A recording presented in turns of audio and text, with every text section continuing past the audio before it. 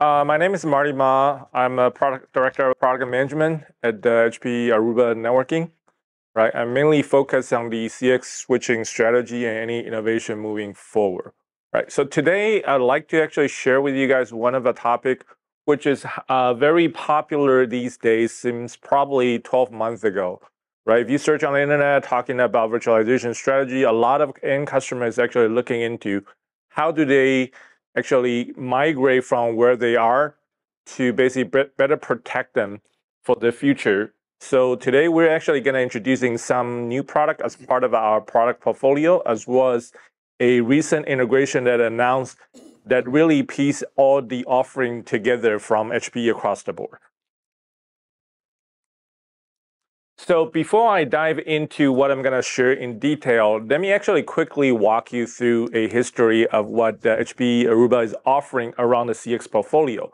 So we started the whole CX switching portfolio since the late 2016. And since then, 9+ years later, we actually have a full breadth of switching portfolio ranging from down to 1 gig to all the way up to 400 gig. All sitting on a common platform software feature set, and then managed together with the common platform that was just introduced, the Central platform. So these whole family of switches can basically help the customer in the enterprise environment, basically from campus, branch, remote, ranging from access aggregation to core. At the same time, we also have a data center focused portfolio from the CX 8000 above, basically to provide very high density of 10 gig ranging all the way up to 400 gig portfolio, and all managed by the Central platform that we just talked about. And fast forward a little bit, in the late 2021, we actually announced the first smart switch in the industry. Basically, I assume most of you are familiar with the DPU used on the server NIC card, right? We started with the idea working with AMD Pensando to really putting the DPU together with the switching together to build the first smart switch on the market. And really intended to basically solve a major problem that we have seen in the past in the networking industry, which is by putting the service closest to where the workload is, right? Which is the top of rack. And just last month, we actually introduced the second flavor of this whole smart switch portfolio, which is basically a CX 10040, right? So now this one is basically focused more on the advanced server connectivity, 100 gig moving forward. And all these platforms share the common platform capability that I just mentioned about. Any common switch capability you see in the past, it's all available there, and now we can have availability from 25 gig all the way up to 400 gig, up to 8 terabit, and then both product family is basically DPU enhanced, so we will be able to offer stateful layer 4 service across the board. And these are the current use case that we actually are shipping with the customer, up to that 1.6 terabit stateful east-west firewalling inspection, macro micro segmentation, being able to basically to be at different location in the network. And really one unique capability is the high resolution of telemetry this platform can offer. Up to, we can actually manage it to a couple million flow at the same time using NetFlow. All right, and then switching the gear a little bit, which is kind of where I want to talk about on this part, it's really HPE announced the Green Lake to basically encompass all the product offering that we have across the board, ranging from the platform all the way to the different solution. And then HPE Private Cloud Solution, which was announced last year, really putting these together to allow customer a kind of a migration path, not only available, say, to do things in public cloud, they can actually having their private data center in a private cloud setting managed by HPE Green Lake. And then all the existing HPE solution offering product can also be landing on top of the Green Lake or private cloud environment through the Green Lake Flex. And then last year, we announced a joint adventure with the NVIDIA. The AI capability and an environment now can be consumed as part of HPE Green Lake as well through the HPE Private AI. And all these are orchestrated through the HPE Morpheus software And then in addition to that, we also just announced the Morpheus VM Essential, which is, think about it, it's really a kind of a next generation way of how you manage your VM environment, which I'm going to talk a little bit more in the next slide. It can basically be consumed either as a standalone software or on top of the private cloud solution offering. So what we were offering with the Morpheus VM Essential is really an environment which help you unify your virtualized environment, right? So you can now actually having the existing VMware ESXi cluster. On top of it, if you want to actually having new VM, you can actually try to put it into the hypervisor environment offered by Morpheus VM Essential. And all these environment, it's orchestrated and managed through a common single pane of glass called HVM Manager. So then that way, no matter which hypervisor the end customer decide to go down to, this offer a customer, number one, a unified way to integrate different hypervisor environment, and at the same time, reduce the cost, which is at the beginning I talked about. A lot of customer today is thinking about what is my next strategy when I'm moving from a current increased price license model into a more kind of affordable model. That's actually where this VM Essential solution is coming down to. So in addition to the platform itself through Morpheus, I mean, really earlier James also talked about Opstramp give us across the HPE portfolio visibility, observability through the Opstramp, right? Through the Opstramp and then through Morpheus, along with the full-blown of a product solution that offered by HPE in general, this offers us a unique opportunity to truly become the only IT vendor in it, be able to support, to provide a full hybrid cloud stack. So being in a private hypervisor environment with VMware, Nutanix, Red Hat, or if the customer choose to go with things like Microsoft AWS, Azure, all these environments can be unified through a common set of a management orchestration platform. Through the Morpheus as a platform, Opstramp has a visibility that can tap into all these environments, collect the telemetry, and then where we can see the previous talked about the agentic AI and different aspects can be all aggregated together. So the next question you're going to ask is, how does it relate to the CX switching portfolio that you mentioned at the very beginning, or where I represent, right? So as part of these offering, the user do really have two different options. Technically, they can basically integrate the CX switching portfolio. The smart switching, basically the switching with the DPU equipped on top of it.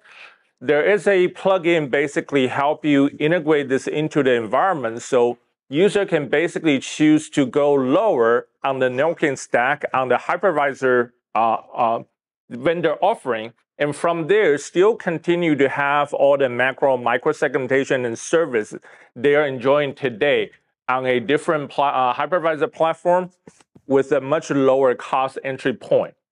And also alternatively or strategically, they can choose basically to start trying out an alternative for hypervisors side by side. So we are able to basically offer you the capability to basically having a KVM-based environment managed jointly through the VM Essential, which is part of VM Essential offering. Then from there, the user can basically co-manage both the VMware environment as well as the VM Essential environment together under a single pane of glass. Okay, so here's kind of a more technical view looking into how these structure actually work and then where the CX smart switching portfolio coming into place to help you solve the problem. Traditionally, on the virtualized environment, this is dated probably 10, 15 years ago, right? There's networking requirement within the host, and then the vendor came out with a virtualized or soft switch kind of a solution to really solve the problem by providing the connectivity in between. And then in order to offer the more advanced zero trust or kind of isolation, the isolated port group or PVLAN was basically commonly used to offer this kind of a solution within the box. And then this basically allowed the VM traffic even within the same host, as long as they're separated at the NIC level going down to the first hop switch, we will be able to start doing microsegmentation at the first hop.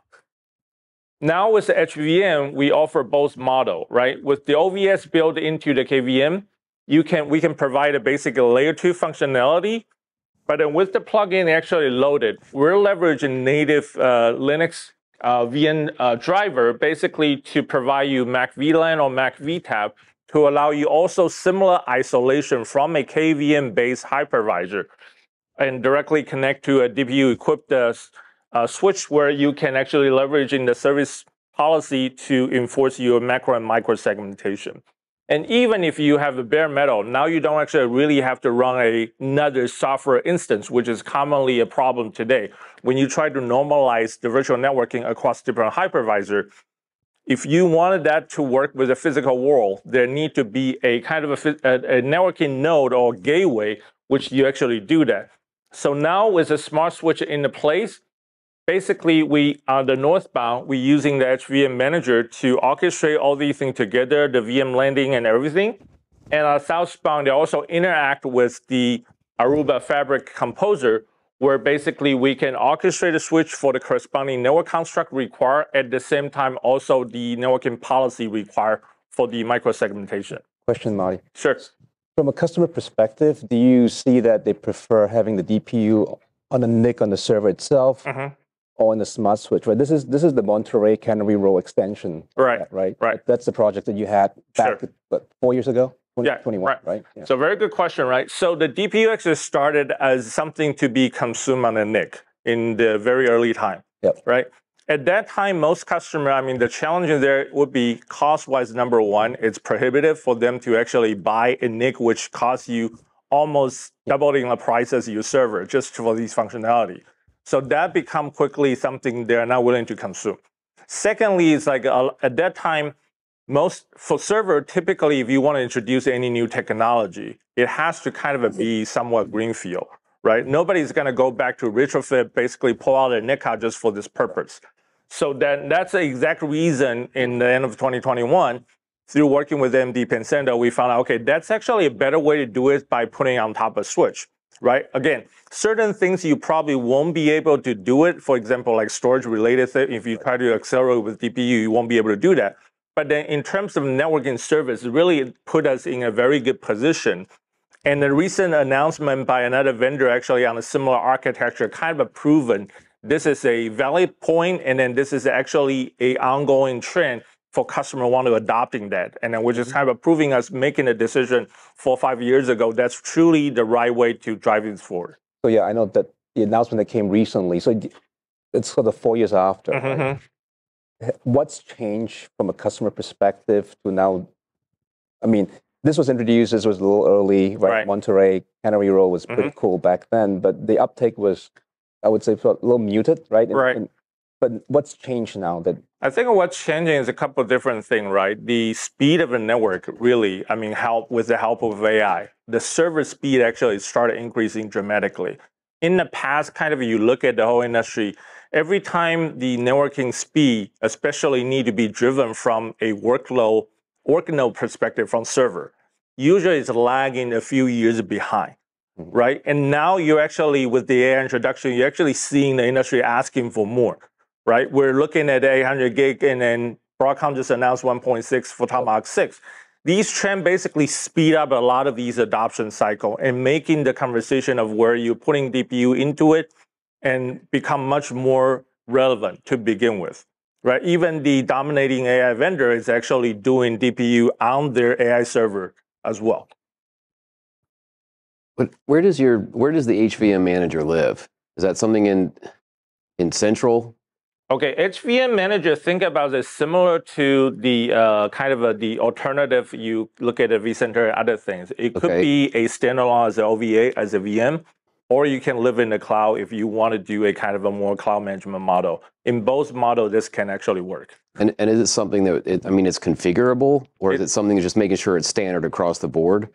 It's configurable, and then it's basically something you instantiate and you can customize for your environment. Okay, and so would it be in Central that you would do that? You will have the integration with the AFC down the road Central, and that's the model. You kind of keep it. The idea is basically keep a domain-specific thing, The HVM manager is mainly focusing on managing the whole VM environment. Got it. Last one. Is there any relation here to like your colorless ports? Any similarities from I know it's virtual versus physical, but you've mentioned microseg a couple times, and I'm curious if there's any similarities there. Is that it's basically based on the workload. You can think of it as a server workload if you assign, for example, on the virtualized world, you have the VM tag, right? That's more like the color on the client side. Yeah. So the policy can be enforced based on that, and that's supported today. Okay. Yep. Thank you. So finally, this is my last slide by putting everything together, right? So what we're really introducing is basically, okay, if we only talk about a new platform in the networking today, right? A new switch it's not really that interesting. You really need to help customers solving a end-to-end problem. With a lot of customers being concerned about the current prevailing hypervisor increasing their subscription model, a lot of customers have been thinking and a lot of vendor has been talking about this, right? HPE really is in a very unique situation because we offer compute, storage, networking together. And also we have been well known for putting solution together on top of all the platform we're selling and into an integrated end-to-end view, right? So through the combination of the Morpheus VM Essential plus the CX10000 product family, we are really creating a unique position that we want to share with you that, okay, now you're not looking only at the software-specific solution for virtual networking. It's a holistic view looking at end-to-end where the problem space is, and then really try to solve it. And to simplify the process, the only thing users need to do is really by inserting a simple software plugin onto the HVM manager. The HVM manager now start talking with the switches side, basically help you programming, orchestrate all the VLAN together. And then if the user prefer to manage everything from the hypervisor manager perspective, this gives you that model. So typically at the customer side, you have kind of the server hypervisor administration that actually operate from their side, right? So every visibility is basically presented to the HVM manager. So then that way you can manage, orchestrate together either a VMware environment, HVM environment today. And then on the policy side later down the road, we're going to enhance the networking platform basically to show that part as well.